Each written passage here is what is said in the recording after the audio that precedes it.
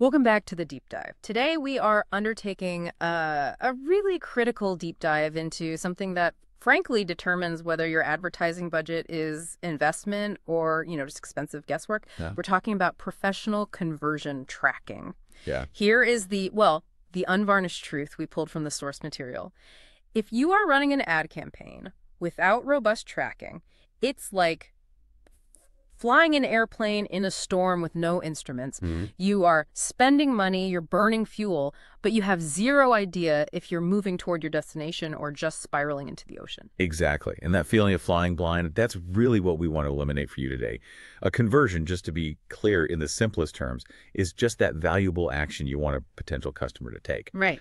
Maybe filling out a contact form, requesting a demo, or, buying a product. The actual goal. Or the actual goal. And our mission here is to demystify the professional method for tracking those wins using 3 free, powerful Google tools. Mm-hmm. We want to give you that instrument panel you need to navigate successfully. Okay, let's unpack this ecosystem then, because this is where I think most people get intimidated, right? But understanding the specific roles of these 3 tools is like the core aha moment. It really is. We need Google Ads, Google Analytics 4, we'll call it GA4, and Google Tag Manager, or GTM. Right.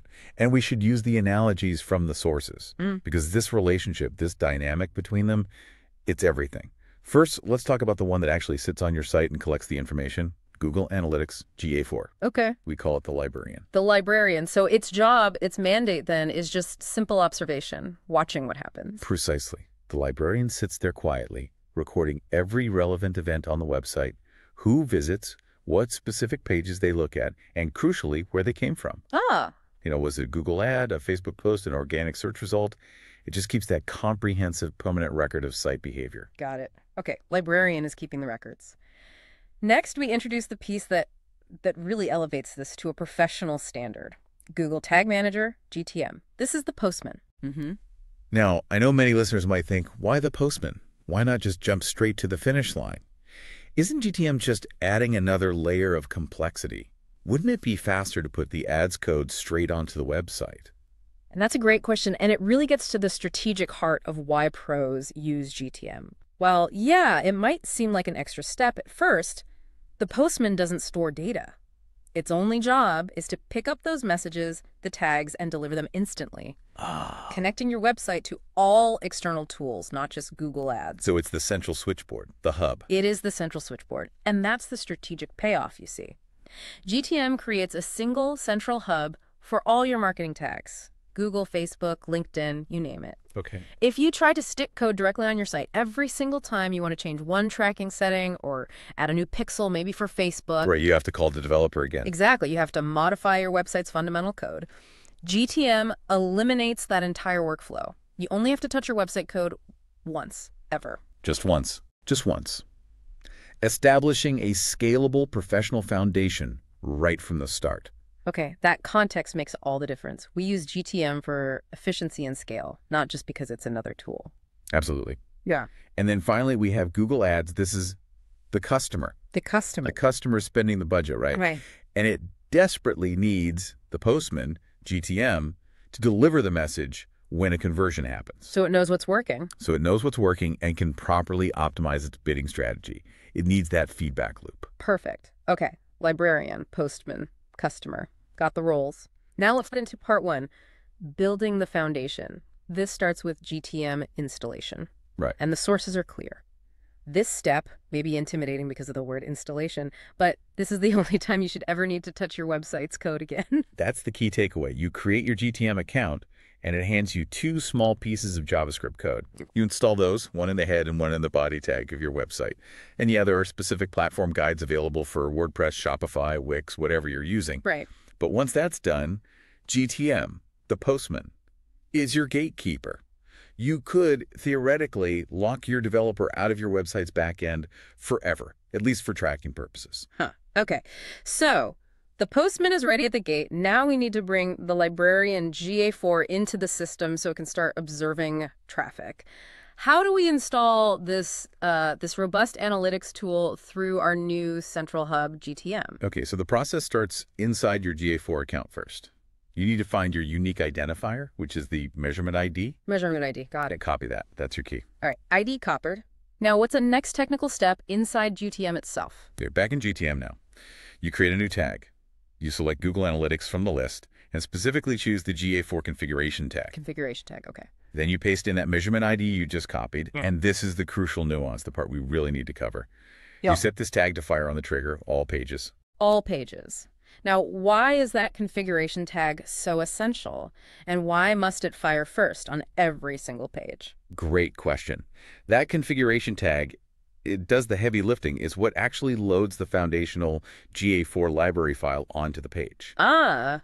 And it initiates the tracking cookies. Hmm. So if the configuration tag doesn't fire first, none of your subsequent event tags like tracking a button click or a lead submission, They won't work. they won't know how to report data back to your GA4 account. It's the absolute prerequisite for everything else to function correctly. Got it. So with just one simple tag set up through GTM, we've basically installed a really powerful analytics tool across the entire site. Exactly. And we can immediately start seeing where all our traffic ads, direct, social, organic is coming from. Foundation built. Exactly. You are already right there miles ahead of the average advertiser just by doing that. Okay, good start. Now on to part 2. Defining the moment of success, the conversion event itself. We need to tell the librarian and the postman exactly what winning looks like for us. And according to the sources, the cleanest, most reliable method, especially for tracking leads, seems to be the thank you page. Yes, this is really critical for getting reliable data, particularly for, say, B2B or service-based businesses. Instead of the form just disappearing or showing a tiny success message on the same page. Which can be hard to track accurately. Very hard. Instead, you redirect the user to a unique, dedicated URL right after they hit submit. Something like mywebsite.com/thank you. That unique URL becomes our unmistakable signal of success. A clear finish line. Okay, so now we need to tell the librarian, GA4, that a visit to that specific unique page is actually a conversion. How do we set those rules inside the GA4 interface? Right. So now we jump back into GA4. You go to admin, then find events. We're basically creating a new event here, effectively teaching the librarian a new word for win. Okay. Click create event, and you set the condition. You're looking for specific behavior, right? Yeah. The condition is when the parameter page location contains thank you. Hold on, page location. For listeners who maybe don't spend their day inside GA4 dashboards, what exactly does that parameter mean? What is page location? Good point. Yeah. Need to connect the jargon back to the concept. Yeah. Page location is simply the URL address of the page the user is currently viewing. Ah, just the web address. Just the web address. When the librarian GA4 records an event, it records dozens of details about it, loads of parameters. One of those is the exact URL the user is on at that moment. Okay. So we're telling it, hey, specifically watch for visits where the URL address contains our success marker. Thank you. That makes perfect sense. So we're using that highly specific address as the trigger. Very clean. Exactly. Very clean, very reliable. You then give that new event a clear, specific name. The sources suggest something like generate lid. Okay, generate lid. And then the final, absolutely non-negotiable step. Back in the GA4 admin section, under conversions, you find your newly created generate lid event and you toggle it on. You mark it as a conversion. Ah, you have to explicitly tell GA4, this event counts. You have to explicitly tell it. Now, GA4 knows the official rules of success for your business. All right. So we've got a librarian tracking the successful action reliably using the thank you page, but the customer Google Ads still doesn't know about it, right? Correct. Still flying blind from the ads perspective. Which brings us to part 3, connecting the dots. How do we make sure Google Ads actually registers that specific conversion event, the generate lead one, and uses it for optimization? This is the final link that closes the loop. Inside your Google Ads account now, you need to navigate to Tools and Settings. Then under Setup, find Linked Accounts. Links to accounts, okay. And you need to find Google Analytics, GA4, and authorize the connection to your specific GA4 property. Basically tell them it's okay to talk to each other. Build the bridge between them. Yeah. And once that bridge is built, what's next? Once they're linked, you go back to Tools and Settings in Google Ads, but this time under Measurement, you click Conversions. Okay. You click the new Conversion Action button and choose Import. Select Google Analytics for Properties, then Web. Ah, so you're pulling the data from GA4. Exactly. And because you properly defined and marked generate lead as a conversion inside GA4 in the previous step, it will automatically appear right there in the list of goals available to import. Nice. You just select it, click Import, and Continue. It's basically it. Just like that, Google Ads is now fully aware of your generate-led conversion and is set up to optimize your campaigns to spend your money specifically targeting users likely to complete that action. Wow. Okay, so this setup really delivers a massive strategic payoff, doesn't it? This is where the real value is unlocked. Absolutely. The strategic value is, well, it's consistency. GA4 is now your single source of truth for conversions. Single source of truth. I like that. It measures conversions consistently, no matter where the traffic came from. So the lead that came from that expensive Google ad keyword and the lead that came totally free from an organic search result. Yeah. They are both measured using the exact same standard. Wow. The generate lead event triggered by hitting that thank you page. This consistency gives you a crystal clear, completely unbiased picture of what's truly working across your entire marketing stack. That consistent measurement must remove so much guesswork and probably a lot of internal squabbling about which channel is really driving results. Oh, absolutely. It settles those arguments with data. And crucially, we must emphasize the safety check here. Okay, what's that? Before you launch any serious campaign spend based on this, always use GTM's preview mode after you publish your changes in GTM. Preview mode. Yes. It opens up a debug window that connects to your browser. You can then browse your own website, fill out your form, hit the thank you page, And watch what happens. and watch in the debug window to visually confirm that your generally tag fires only when you land on that thank you page. Make sure it's not firing accidentally, say, when someone just lands on your homepage or clicks some random button. Quality control. Essential quality control. If you skip this check, you could launch a whole campaign optimizing towards broken or inaccurate data. That's wasted money.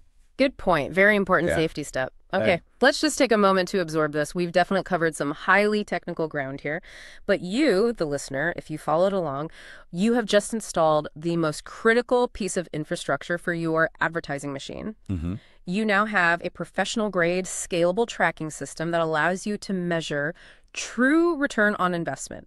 That is a significant achievement, and honestly, it puts you way ahead of, I'd say, 90% of advertisers out there. It really does. And think about the implications now of having this reliable instrument panel on your plane. Yeah. You've got this crystal clear cross-channel performance data for that key conversion generate lead. Right. So this raises, I think, an important question for you to consider.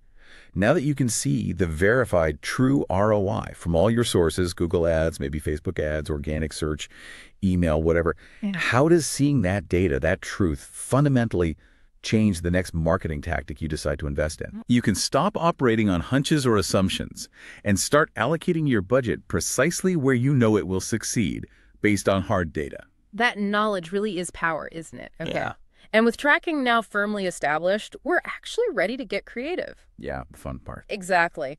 Our sources tell us the next logical step in building out these campaigns is diving into the kind of the creative heart of it all, focusing on how to find the right keywords that attract actual buyers, not just tire kickers. Buyers, not browsers. Buyers, not browsers, exactly. And also how to write compelling ad copy that ensures they actually click your ad when they see it. Yeah, really looking forward to guiding you through those steps next time. So the rubber meets the road for campaign performance. Fantastic. We'll see you then for the next deep dive.